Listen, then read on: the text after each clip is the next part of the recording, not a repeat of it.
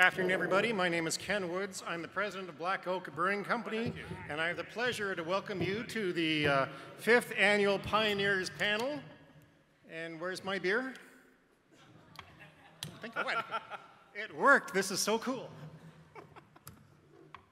Thank you. Yeah. I'll finish this one in just a moment or two. A very long time ago, I opened up a brewery in 1999 thinking, it's going to be so easy.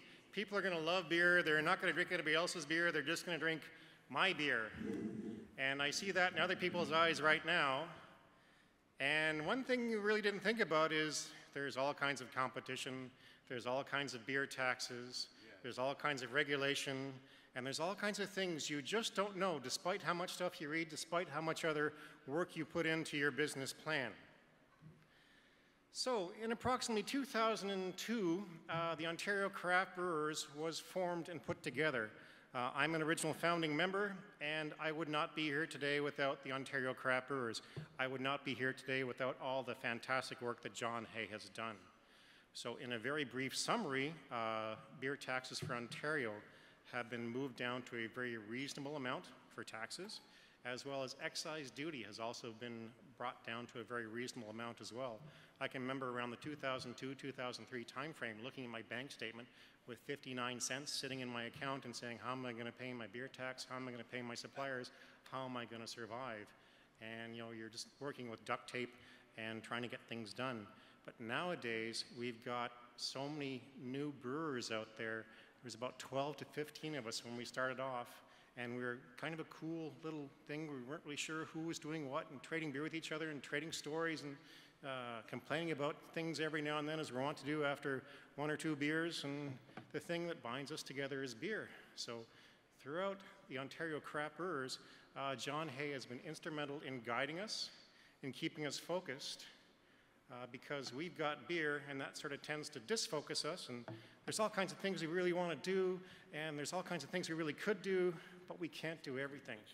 So with John's help and a lot of emails and a lot of spreadsheets, I like spreadsheets, and I was just stunned at the complexity and the detail that John goes down to these things. And so I'm still trying to get through some of the ones that came through in 2005 to 2008, but a lot of really good information came out there, and a lot of it helped us grow and helped us establish Ontario as a really cool place to enjoy beer, to get beer out for the customers, and to grow the whole industry. So that's very, very important.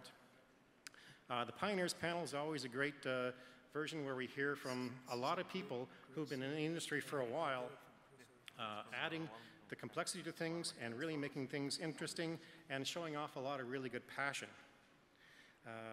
So it's all about the experience that these people have brought up here, and hopefully we can share that with you today. And John Hay has done a phenomenal job of keeping us focused and working with the government as a lobbyist and keeping us going in the right direction with good strategic planning. He's done meetings for us to keep us on track. He's done spreadsheets to keep us focused on things, and has spent a lot of time in Queen's Park as well as on doing a whole bunch of work on the Hill up in Ottawa as well. I'm also following Christine's script, and thanks for more beer, Christine. That's really going to help me out. So John Hay has done all kinds of incredible things for us. He's really, really helped us go. We're going to hear from some of our voices. The first people sitting closest to me are Aldo and Noreen Lista from the old Credit Brewing Company. They're going to say a few things as well. It's a nice family-run brewing company. And the nice thing about the industry is we all trade beer with each other. So it's a very cool thing with more breweries now to trade beer with each other. So I got to get caught up in drinking down my fridge. Right beside them is Cam Heaps from Whistle Brewing Company, founder of Whistle Brewing Company, and a very long time ago, he came on board, and has always been an enthusiastic member and really helped out, and good guy to chat with as well. And down on the end, we've got Jeff from the All or Nothing Brewing Company, and he's just sort of moved into bricks and mortar right now. He's our acting president for the Ontario Craft Brewers, and really sort of bringing a lot of expertise and a lot of good knowledge and a lot of fresh vision into how we do things as the Ontario Craft Brewers. And finally, on the very end, is John Hay. So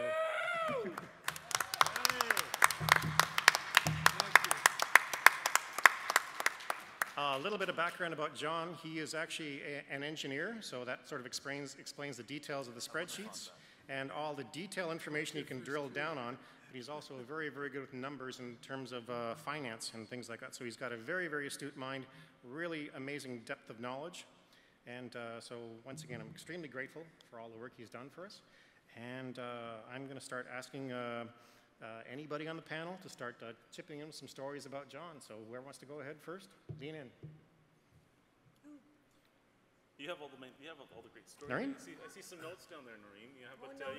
You can start us off. Ladies before gentlemen. Exactly. Okay.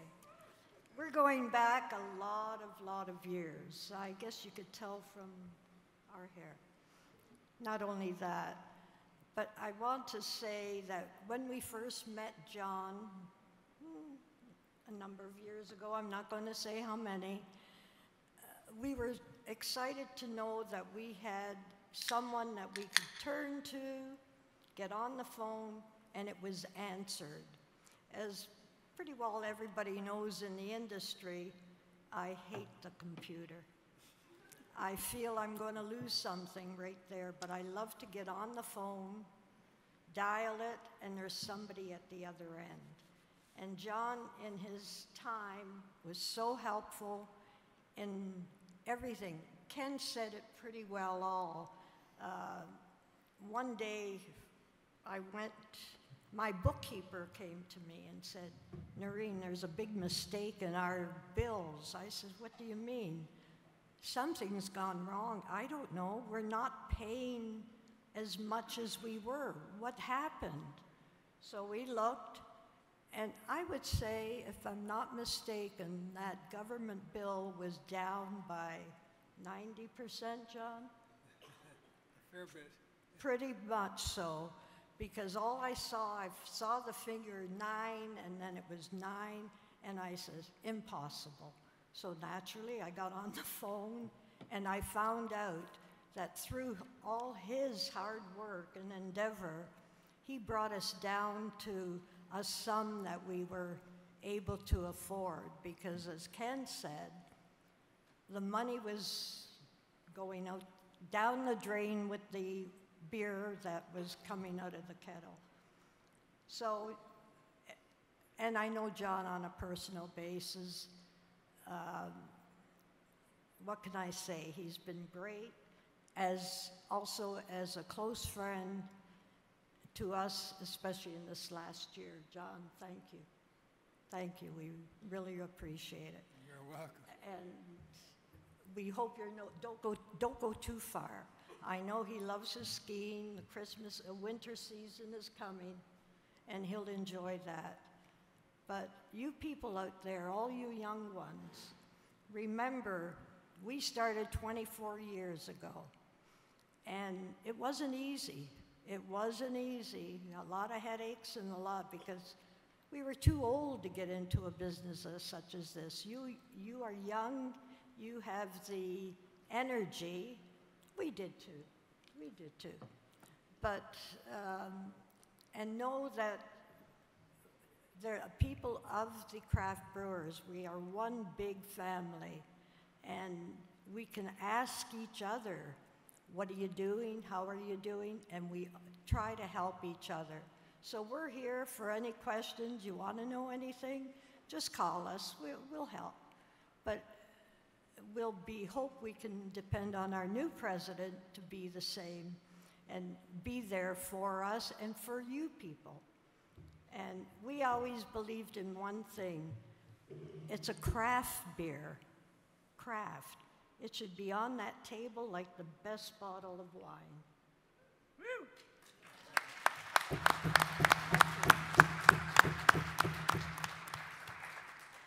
Okay, Ken. Good afternoon, folks. Following in Noreen's theme, I think it is important. You know, it's often when especially when we're younger, to be so full of energy and what's in front of us that sometimes we don't take a second to appreciate why an environment is the way it is. And this man over here, Mr. John Hay, has probably single-handedly done more to change the landscape of craft beer in Ontario than any human that's either come, that's come in ever. If you were to open a brewery 15 years ago, if you think life is challenging right now, you'd really know how miserable an environment it was from a tax structure. No matter how hard you worked or how many customers you could convince to believe in you, there was really nothing left on the table at the end of the day, and that makes it very challenging for an industry to grow, especially in one dominated obviously by those big guys with the big marketing dollars. So over the years, you know, we kind of stole John. He used to be part of the Big Bad Wolf, the government relations team over there at Molson. So when they treated him, I guess in an unfavorable way, it created an incredible opportunity for us, because not only did we get a man who knew what was going on, he knew exactly how they thought, how they went about their government relations strategies, who the players were, how the system works at government. And he has been able to very effectively bring sweeping change to this industry that now means you can open a brewery and make $1 that you then end up putting back into it to upgrade a piece of equipment or do something else. But it's changed drastically. And any of you who've been in the industry for a bit, you know we're a pretty unruly group. Imagine trying to herd all the different opinions in that group. Well, Scott, good luck, buddy. I don't know how John's done it, really. The number of hours he's listened to people on the phone or in person. Because no matter how much you improve things, there's usually a fair bit of angst in the room to try and make things even better. And that makes it probably the most thankless job I've ever seen. I'll leave you with a little anecdote. There was one initiative that we embarked on with John's leadership, which was to go impact change in Ottawa with regards to the excise. So in that case, he had to not only deal with us Ontario folks, but a band from across the country. Anyway, when we descended upon Ottawa for our tasting session on Parliament Hill, someone thought it was a good idea to build we even created an organization just for that day. I think it was the Canadian Association of Small Brewers. And we built an ice sculpture to give the government as a present. But they only stayed for a drink or two, and then we were there after. I think John Graham from Churchkey and I carried the ice sculpture out of the place. And we went down the street, and across the street from Parliament Hill, they had an ice sculpture art display. And we sort of implanted it on the train, and it looked kind of seamless. Anyway, it was always, one of the best parts about the industry is certainly the camaraderie, and that's really what makes it so enjoyable. So, John, from the bottom of my heart and the soon-to-be bottom of my glass, thank you. You will be dearly missed, but you're not going anywhere, right? No, I'm not. All right, stay close. Very welcome. Cheers.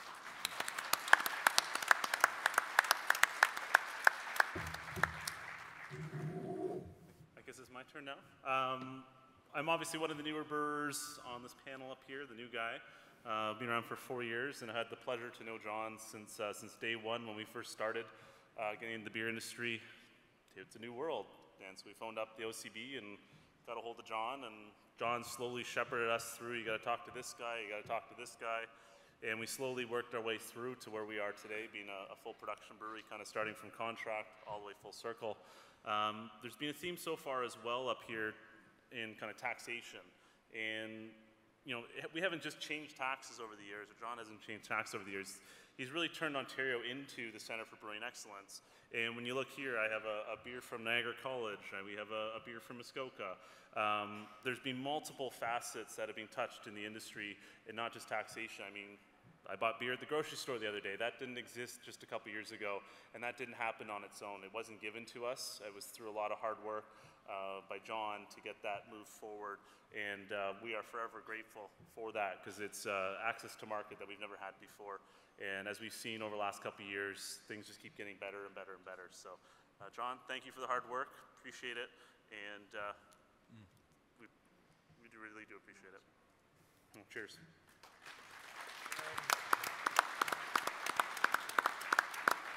I mean, you could probably add that this conference wouldn't have happened if John wasn't involved, because it was, I think, 12 years ago or 13 years ago we wrote that strategic plan for the industry in partnership with the LCBO and the government, and I think it really opened the LCBO's eyes to the potential of a craft beer section.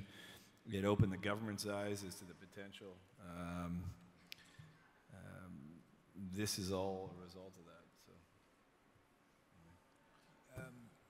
Want me to say a couple of words, or Please. want to keep? Sure. Yeah. The floor is yours.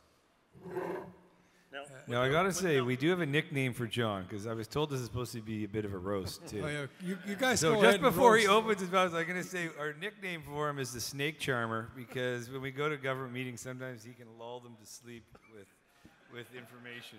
So, I was going to say, just if it's 2 minutes with John, that turns into 25 minutes and 15 slides So and if countless charts. if you hear the music, John, it means Yeah, we're getting the hook out for you. Keep going here. Yeah, I'm just getting ready. We'd go into meetings with Cam, and I'd be yakking away, like Cam says, putting them to sleep, and I'd look at all the people in the room, and no one would be looking at me. They'd all be staring at Cam, because he was so dashing. So finally I realized, why don't we just give Cam the script, because they're going to be looking at him anyway, and he'll do all the work for us. And it worked really well. But I'll make some general comments whenever it's time here. Do you want me to do it now, or? you got the conch. Yeah. So just, I mean, you'll get tired of hearing about me and all the wonderful things. So we'll talk a little bit about maybe how some of that was possible. And I'm amazed at how many people actually came. So I'm thrilled and I'm honored. And the board had a nice little event for me last night, which was really terrific. The team that we've had and the people that we've worked with made really a lot of this possible. And when I was with Carling and Foster's and Molson's, they were Canadian breweries at the time, and I was proud to be with Canadian brewers and work with them. And then into the mid-'90s and late '90s, they started to basically tart them up for sale. And that's, of course, what happened. And then I was doing some other things, and I talked to Deputy Minister, Val Gibbons, actually. And he said, what do you think I should do, Val? Is there any consulting maybe in government? Because I was going to do a little bit of consulting. He said, why don't you go work with the small brewers? And I said, gee, I don't know if they're going to go anywhere, even though I always had a soft spot in my heart for the craft brewers when I was with Molson. In fact, I tried to get them to build a craft brewery at couple of points in time, and they eventually did. So I went out and approached the industry on a little consulting project, and then at that time, Howard Thompson from Creemore, and John Wiggins was around. Howard Thompson was the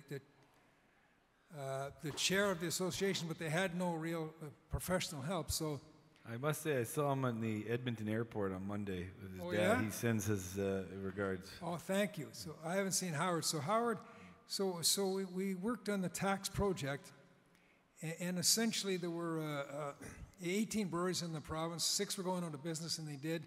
That left 12, and I asked everybody what their net worth was and whether they were making any money, and it came out to like minus 1.6 million or something. And the reason was there was no margin in the business.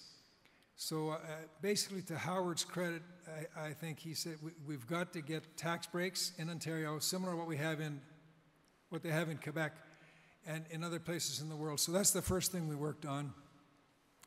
And that was the PC government at the time, and everybody pulled together. We went to government, we got some good presentations, and we did get that. And then they said, well, that's so great, let's try and do it Canada-wide. And there was already an association that Unibrew had put together, and they had already had a run at the finance committee, but they were using Quebec-style politics, which is very, very aggressive. And now we were trying to put a group together Canada-wide, and the other guys were uncomfortable with that. It was like super aggressive stuff. attacking cabinet ministers publicly in the media, that kind of stuff. So we went on a slightly different tack, but they had done a lot of the groundwork. And then, so we put this group together Canada-wide. Gary was a big part of that. A couple of guys from out west, and Laura Nausing in Quebec, who was a great leader. And she headed their association. And we got the tax breaks Canada-wide on excise tax, so from $30 down to $5. So all of a sudden, people had money to invest and grow, and that started to bring people into the business. And then we got into the work with the LCBO that Cam talks about and did their strat plan, which was great. LCBO, to their credit, funded a lot of that. They've done the same thing with the wine industry. And Cam's right, that really got us in front of government, and we ended up getting a grant for $1 million a year to the association for 5 years. And that's the marketing grant that's constantly been renewed. And then in the early days, some of the first people that helped us were Mary McIsaac, who was also in the wine industry, who's now with Loblaws, and Lisa Dunbar. So we've had great people all along work with us, but she got us started on the internal branding. And then we've had wonderful boards. So Howard was the chair. He was a terrific chairman. Cam was the next chair, then Gary, then Cam, then Garnet, and now Jeff the acting chair. And one of the, as we got out and started to build the OCB brand, while we were protecting these tax breaks, because the majors were a little bit asleep when those went through, but they woke up. That woke them up. So as we started to build the brand and started to grow, it was fabulous, because all of the brewers that we had, by now there were 20 or 30, and the guys and the gals are all kind of rock stars in the industry. So you had Greg and Cam, and you had people like that. So when we got into the media, and Chris got us a ton of media, when we would get into the media, I could hang back. I didn't have to be the face of the industry with the consumer and with the media. I was with government. So we put these guys in the box, and we would have calls from the media, like 2 or 3 calls a week to go on TV or do interviews. So we'd put all our brewers right in the box. They get media trained. They get very good at it very quickly. And we had a great team to build the brand with. And then the rest of the team, we got people like Bill and Allison and Drew and Dirk and Mark Benzik and the whole group that helped us. We had a very powerful, very competent team. And then we had a whole lot of people that came out of Molson's, like Billy Coleman and others and Dirk, and then a lot of people that came out of Labatt who really weren't that keen in the corporate world. And Bill here, and they liked beer, and they were passionate about beer and beer quality. So they had just a tremendous amount of knowledge. So they helped us enormously, and they all fit into the culture that Matt so well described this morning. And in one of the things that government really loves, and Matt touched on this morning, is the ability of our members to work together. So I kind of call it a collaborative or cooperative capitalism, which is we could use a lot more of that instead of trying to eat each other alive. So all of those things worked, and the board and a number of people. Val Simpson was one of the first people on the board, and all of the other people that sat on the board were tremendous in being able to go into government, to talk to the media like we just talked about, but to go into government and bring a group into government and let them talk about their stories. So government really bought into the concept that we could create a lot of jobs. And we did. We were at 200-300 when we started. And it's 2,000 now, full-time equivalents. And if you use a multiplier effect, that could easily be 8. So Scott's got an impact study on the way. And it's the perfect time to do that, to start planning under Scott. And Jeff is going to be fantastic. So I think I'll just make a couple more comments, but what it does show is that one person or two or three or four people, if they're focused and they keep going, can make a huge difference. It can be done, and it can always be done. There's always a better way, but you can always accomplish something if you really, really want to. So a ton of people helped along the way that were very talented, great in the media, and we had a great team. So, I mean, I did do some of it for sure, but there was I had a huge, great resource to work with. Looking to the future, it's fabulous. I just have to sit here and talk. Scott's going to do all the work. He's going to do everything. Jeff is going to sort out all those disputes, which we... Yes, there are some great discussions that take place because there are a variety of opinions. You saw some of it in some of the sessions today.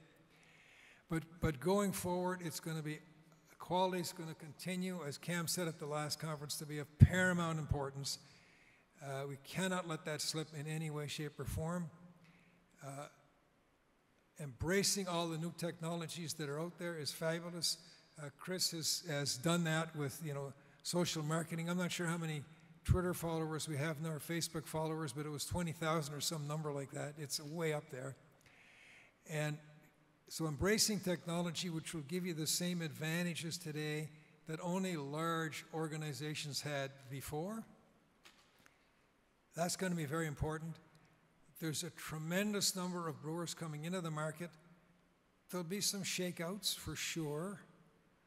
However, the premium price segment is still around 20 to 30% in Ontario, and that's kind of a standard number. So that's really the ballpark that we're playing in right now. And we're at something, 6 or something with Mill Street out. There is huge potential to double or triple. Government is behind that. So if you think you're getting crowded out, you're not. The idea is just to make that whole segment grow. We may also, but there will be maybe a period of really tough competition, so everything that you see that's going to help you with, energy efficiency, water utilization, that'll keep your costs under control are going to be enormously helpful. Really, really helpful, because you're going to have to weather through this next phase. It also depends on how the majors will respond, whether they've kind of tried the let's put these guys out of business, let's discredit them, let's do this, let's do that approach, and it doesn't seem to be working too well for them. So I think what you'll see them do, and I hope this is what you see them do, is they'll look at the margins, which will be better for them if they can get into the business because they can spend more money on size and efficiency. And they may, in fact, decide to really promote the craft brand. They'll try and steal it from everybody, but their efforts may lift it up as well and just bring more attention to it. The beer store could be a very, very useful next step. Scott's got tremendous relationships with them. That could be tremendous. It's got to be turned around a little bit. Ted's keen. He's on side for sure. And the independent directors are terrific. There's huge potential in the beer store, and grocery is just going to keep on going. And LCBO's done a great job, so that'll continue. They may have to do some more work on brand building as opposed to just churn. So there's a tremendously bright future. I'm thrilled with everything that we were able to accomplish, and I'm even more thrilled that I can turn it over to a very capable group and to a very capable new president and a wonderful team. And it's been fantastic working with people like, Jeff is a young gun, Bill is a expert who knows everything, Cam is fantastic, people are everywhere. Noreen and Aldo are they make fabulous beer. They're the epitome of integrity. Ken is an institution in his own, and I can go on and on and on about practically everybody in the room. But you are really going to be asleep soon, so I'm going to stop at this point and just raise a toast to the new OCB. Here's to it, and it's going to be fabulous. Cheers. Thank you. Cheers, John. I'd like to invite anybody who's got a story or an anecdote or something about John to come forward and maybe say something. So if you'd like to come on up, we do have extra mics. If you got a limerick, you might kiss. Good pictures, though. Those are very good pictures. I love Something those written on a pictures. napkin, that'd be okay as well. You seem to be stuck in time through all the pictures too. It's you haven't changed a bit. A lot of plastic surgery does that. Probably a good opportunity. What? Okay. Well, I was going to say it's a good opportunity for anyone who has any questions about anything OCB related to fire them away. Any questions from the audience? John, do you remember the first conference? Yep. It was smaller than this. A little smaller. So You you got could, have to thank Chris and Jenny for some of that, and everybody else. the first conference, 5 years ago, Chris? 6. 6? 2011. There's 6 conference. When was it? 2011? There you go. And it was small. And the girls that worked it, incredible. It was small. You knew everybody that was there. Where was it, Christine? It was out in Markham, yeah. Oh, that's right. Yeah. Yeah. And, Yeah, up on Highway 7. Yeah. Yeah. Was that hotel up on Highway 7? Long way to go from Port Credit. But there were some good slides and some really good pie charts, exploded pie charts, so all you know kinds how of good Matt information feels. and data out there. And then the dance, and yeah. Well, that's the one that had the dance. Oh, that was great. I was the only guy left with 4 women. They were all married. So was I. So But if you take a look was a at the quiet difference between 5 years ago and now, we've got all kinds of new brewers out there. There's all kinds of energy. There's all kinds of innovation, all kinds of interpretations of great beer styles. And we're all getting more awareness in the Ontario beer market. We're still on the growth path, and that's very, very important. And without John, that wouldn't have happened. People would still be drinking Probably would have, some but not import as fast. beers and some big major beers. So thank you to John. That's so critical. I'm really, really grateful. Thank you, John. Oh, we do have Steve. Would you like to come up and have an anecdote? Here comes Steve. Steve, he's coming up on the stage here. Yeah, my challenge is, having known John for 11 years now, is how to come up with an anecdote as opposed to 4,000 of them. But while I was sitting there thinking, one moment I think really sort of popped in my mind, and that was so the master framework agreement that got rolled out, I guess close to 2 years ago now. The lead up to that was an intense time for the entire OCB, but in particular for John. And you know, the amount of lobbying that was being done to try to create change in Ontario was unprecedented, and we could feel we were getting close, and we got called into that meeting with Ed Clark where we're going to find out what our fates are. And I remember John sort of bringing us all into a huddle beforehand and saying, okay guys, no matter what they say, don't react. What we're going to do is we're going to say, let them talk. We're going to take 15, and let me say we'll take 15 minutes, we'll walk out, and then we'll come back with these are all the extra things we want. And we all sort of locked hands and said, yeah, that's exactly what we're going to do. And so we sat down, and Ed Clark starts his presentation. He's like, so we're going to give you sales in grocery stores. And we're going to force them to put at least 20% craft beer on the shelves. And jaws started dropping. And we're going to force the beer store to keep a certain amount of beer that's craft, and more jaws started dropping. And we're gonna do this, and we're gonna do this. And I can't remember if it was John or Cam, but basically he finished, and they were just like, awesome. And there was no let's go back for 15 minutes. There was just absolute dumbfounded, just astounded at the amount of change that we had just helped to usher in. And I think we just all looked at each other and said, I can't believe we got half of that, a quarter of that. And I recognize we didn't get everything we wanted, and we didn't get everything we asked for. But going into that meeting, if we would have, like, if we could have gotten one of those things, we would have been just happy with it. To get as much as we got and to see it happen, and just sort of that huddle before sticks in my mind. Okay, guys, no matter what they say, we're gonna walk out, and then just all of us going, okay.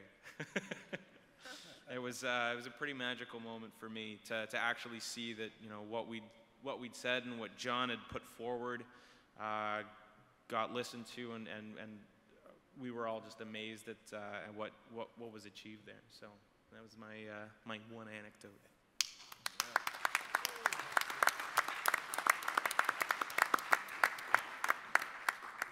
Megan was a big part of that too. Megan helped. Yeah. One other one, because it's kind of funny. Every once in a while, I would really push John's buttons, and I remember one phone call where there was, I forget what the issue was, but something I just wouldn't drop, and I'm like, and I finally gave up, and I think John thought that I'd hung up, and 5 minutes later, he's like, what a jerk. And I thought that was hilarious because I was still on the line. He didn't say a jerk. I can't remember what he said. Yeah, but I probably used a stronger word. I tell you. But we still all get along. We still all trade beer, and we're all growing our businesses, which is so important. So I, for one, am just like totally thankful. And just, it's an incredible industry. The sharing of knowledge, the people that we work with in this industry, the consultants that sort of help out, the way things are built, and the way the growth track is going, it's pretty impressive. So there's 80 breweries as members of the Ontario Craft Brewers. There's a whole bunch more breweries out there we'd like to invite to join us. There's a lot of stuff to do, and with the limited resources we have, we've done incredible things. So I'm very grateful. Once again, I'd like to give a round of applause to John. Thank you.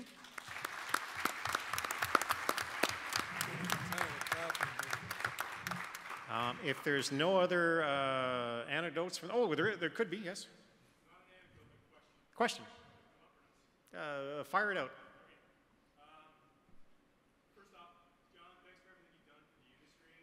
The expansion of what you've been able to achieve in the market and where we can sell is fantastic. Given that, given like the rollout of the cannabis legislation in Ontario, it makes me very fearful about our ability to possibly open up this market beyond LCBOs and grocery stores in the future. It kind of seems like the province is setting itself up to forever and a day control these industries, at least in terms of the sales. I'd like to know what the OCB's kind of efforts in the past, present, and future might be, or what they were, and where they might go against deregulation and opening this up to be a real free market in every sense of the word. Could I take a stab at that? So the question is, well, did everybody hear the question? No, you have to. The question was what, with the recent announcement of how the government in Ontario is going to handle cannabis sales, where do we think the possibility for deregulation of beer sales is headed or going? Is that more or less the question? Yeah. I mean, we just got grocery, so I think you can see the government's mind is opening up. I don't see the province of Ontario deregulating further than that. They'll continue to potentially issue more grocery, but I don't think you're going to see corner store anytime in the near future. In fact, I'm pretty sure about that. But things can change quickly with government, as we know. You know, the other thing, you know, there was talk of craft brewers at some point having cooperatively owned stores, much like the beer store. I don't see that happening. I think you'll see them continue to leverage more grocery as a negotiating tool to keep the beer store in check, to see if they're doing the things that they're supposed to be, that they said they're going to do. Now we have an election coming up, and you know, governments always have different ideas, but the money, you know, the way that the deal is structured with grocery is pretty advantageous to the government. So I don't think you'll see them after how many years to get to that. I think it'll be a while before you see any other form. You know, they are loose with, or they are more open-minded with grocery. Also, we've seen them, you know, loosen the laws on additional on-premise stuff for brewers, which I think's been a great win for people with multiple locations. They've certainly, you know, relaxed the brew pub stuff. So if you're a brew pub, you can sell beer off-site in retail. So I think they've shown a lot of open-mindedness, and you know, relative to where we were. But I don't think in the next 5-10 years you're going to see. I'm assuming. I mean, beyond grocery would be corner store. I don't think you'll see that. Is there any appetite within the OCB to play a little bit stronger with this?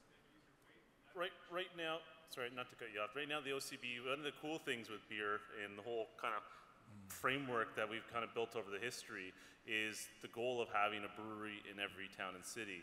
And with that, we have representation in every constituency across the province. And so craft brewers are one of the few industries that have, you know, every brewery can go into their MP or MPP, and we have representation right across the province, and that's very powerful as an industry.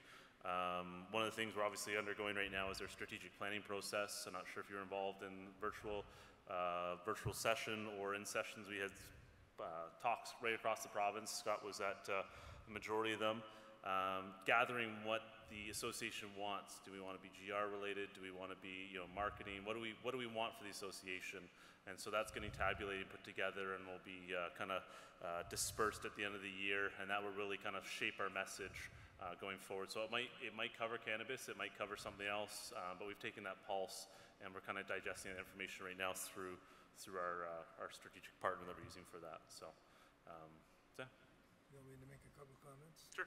Yeah, I'll give you a couple of historical comments that might help you too. When you're dealing with government, you can't ask for 15 things at once, so they'll take item 15 and give you that instead of item 1, which you really need. That's exactly how it works. Yep. So for the last 3 or 4 years, the focus has been getting grants renewed and getting the retail system fixed. That was the heavy-duty focus. Getting the retail system fixed worked for all members. It helped everybody. Getting the grants renewed helped all members, all size brewers, whether you're a member or not. This past year, the group said, the board and the members said, we'll focus on the tax phase-outs, which may or may not mean anything to anybody, but there is a clawback such that when you hit 50,000, 75,000 hex, your profit as you grow will go through a sell valley like that, and you'll sell more beer but make less money. And that's a huge problem, because if that's not fixed, the leaders in the industry will get the rug pulled out from under them. So for the last year and a half, we've been working on that. We're still trying to get it through. So once that's through, then the strat planning exercise that everybody's undertaking can lead to what's going to be the next set of priorities. You know, farmers markets is a small one. That almost definitely will go through. There will be other things that become very important besides tax. Tax will be important too. So that's for the next round of lobbying. As far as corner stores are concerned, this government, the Liberals, will not put beer in corner stores. The PCs are different. They might if they get in, but they'd have to tear up a bunch of agreements and risk lawsuits and stuff. But you know, there's enough votes in it. They might. That's a possibility. But just last thing on historically, the association was never lobbying for beer in corner stores. We lobbied for the right to have our own stores, which Cam, I think, alluded to, our own licenses, and use that as a negotiating tool. And instead of that, we ended up with beer and grocery store, etc. And last comment on this is government would find it incredibly unusual if we went back in and said, that's not enough, when they haven't even finished implementing it and we haven't even finished digesting it. So we have to finish that for a couple of years, and then everybody's got to figure out what's the next most logical thing to do. And this economic impact study is what leads into that. The strat planning that you guys are talking about, the economic impact is what leads into 2 or 3 years from now, what's the most important thing that needs to be done for the industry to keep growing. And it could be more deregulation in retail. So I hope that helps a little bit. Are there any other questions that anybody might have out there? Comments? Okay, so I think that wraps it up for the Pioneers panel for this year. I'd like to thank everybody for coming out. I'd also like to thank our panel for providing some really good anecdotes and helping from the field. And once again, a tremendous